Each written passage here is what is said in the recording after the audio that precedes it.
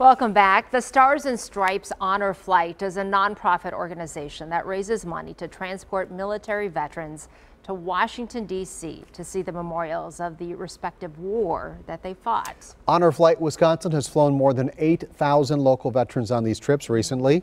Andre Williams got to tag along. You're here to give us a look at just how special a gift this can be. Now, you know, it is really hard to put into words how special this one-day trip to the nation's capital is, but it is one that I personally will never forget. Being a military veteran means you sacrificed your life for the greater good of our country. Stars and Stripes Honor Flights recognize that sacrifice and honors veterans with a life-changing trip to Washington, D.C. Mission number 64 included 1 World War II vet, 13 Korean War vets, and 144 veterans of the Vietnam War. I had the pleasure of escorting Marine and Vietnam vet Mynellis McGee.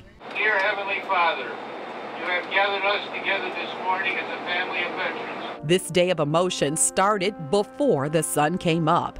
Vets arrived at Mitchell International Airport with smiles on their faces. They landed a few hours later at Washington's Dulles Airport to a room filled with smiles and cheers. 95-year-old Jerry Stars made the trip. He's an Air Force and World War II vet. It's been fantastic, and it's the people, the people in the airport and the young kids. It's fantastic. They visited the Lincoln Memorial and the Vietnam War Memorial, where there are almost 60,000 names of soldiers that were killed or went missing in action. The Korean War Memorial commemorates the sacrifices of the 5.8 million Americans who served during the 3-year war. And then there was the World War II Memorial that consists of 56 pillars representing U.S. states and territories. Navy vet Malcolm Solward Gatford said the day was very moving for him. I've seen a lot. I've been here before, but this really means something a heck of a lot more than just coming on your own. Perhaps the most moving was the visit to Arlington National Cemetery, the final resting place for over 400,000 service members and their families, including the most decorated soldier of World War II, the late actor Audie Murphy. Last one! As the day moved along, it was hard not to build special bonds. Even I made a few new friends. It's gonna be. Army vet Michael Philip Raymond told us what the day meant to him. Everything. If people are so nice, it's just what it's supposed to be.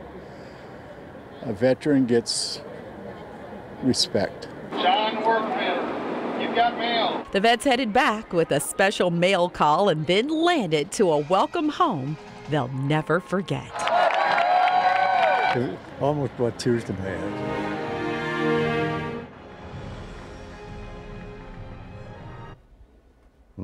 Just makes your heart full. Yeah. As I'm watching this, I want more. Well, there will be more. Okay. Hey, That's how about the that? good news. Actually, we're going to continue taking a look at this very special honor flight, going from an overall look at the experience to an up-close and intimate look at the personal journey of Mynellis McGee. He's a former Marine and Vietnam vet. You saw him in the story. I escorted him on this honor flight, and I'm looking forward to sharing that part of the trip tomorrow. Can't wait for that. Thank you. Looking forward to it.